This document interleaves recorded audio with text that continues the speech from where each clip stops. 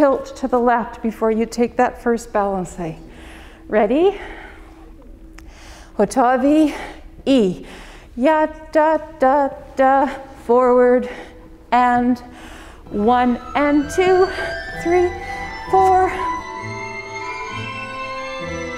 My first name is Kateryna and the last name is Shepertycka. So I started learning Ukrainian dance when I was, I would say, maybe 12 or 13. It just kind of grew and grew and branched out, and so it's been a big part of my life for a long time. On my father's side, his parents, so my grandparents, immigrated to Canada from Ukraine. They immigrated to Canada, ended up in Winnipeg, and met each other there. There were about 60 years where there was no connection with family. When I think about it now, it's actually pretty shocking. I didn't think about it that much when I was younger, but 60 years.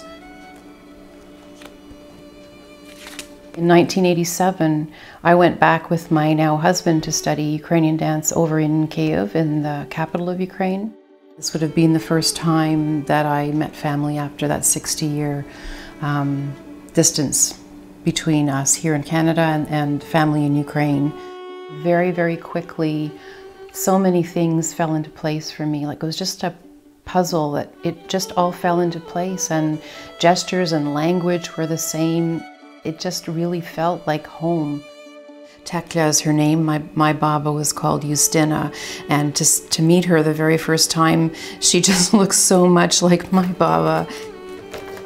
In 1991, the Perreault Dance Ensemble that I was working with at the time in Ottawa traveled over to Ukraine on a tour, and as we were in midair between Amsterdam and Warsaw, the Perreault happened. People were gathering in the streets with the blue and yellow flag.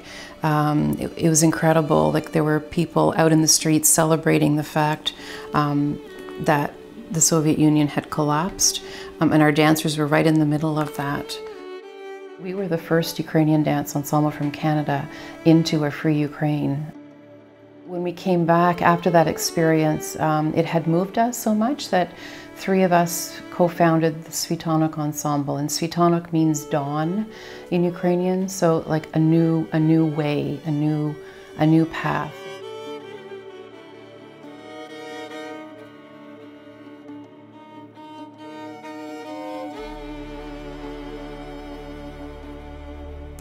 I remember for the first months, really, like, following the news every day, like just trying to understand what was going on, and it was just shocking. And there really is a genocide going on right now. It's targeted. It's like the Ukrainian nation does not exist, or that identity does not exist, and it's not the first time. I remember back to sort of messages that I only realize now from grandparents that would have tried to pass that kind of message on. So to just hang on to the legacy of the people that are from that part of the world and their distinct culture and languages, and to ensure that as a diaspora that, you know, it's not our place to be involved in making decisions there, but to do whatever we can to support, just to ensure that that culture and that sort of worldview has a place in the world today and can continue.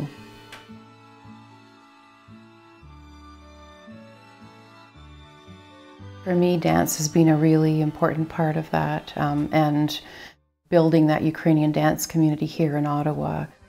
So it really is connected a lot to identity, about who am I in this place, in the world at this time? Who am I, and what am I carrying with me? Pull those memories away, pull the ancestors away. Ready, strong.